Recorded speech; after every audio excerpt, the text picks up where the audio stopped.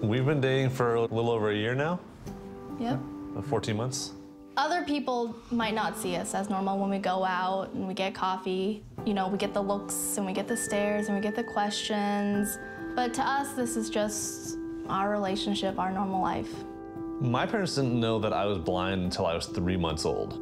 I went to the preschool at the Foundation for Blind Children, and they taught me how to navigate my world from the time I was a baby up until I was an adult. They were a part of my life.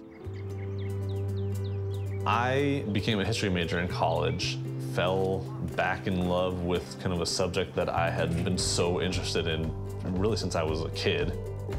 I teach 2 subjects. I just started my second semester. It's going pretty well.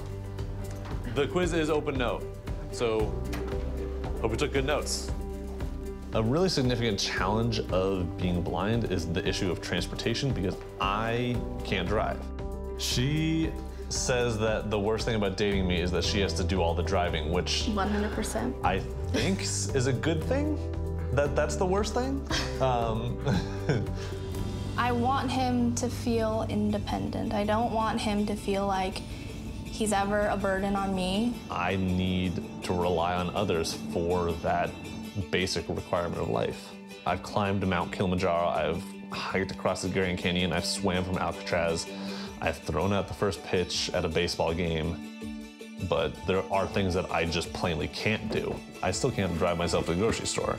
If Max had the option of self-driving cars, he wouldn't have to rely on anybody. Self-driving cars can add that freedom that I don't have.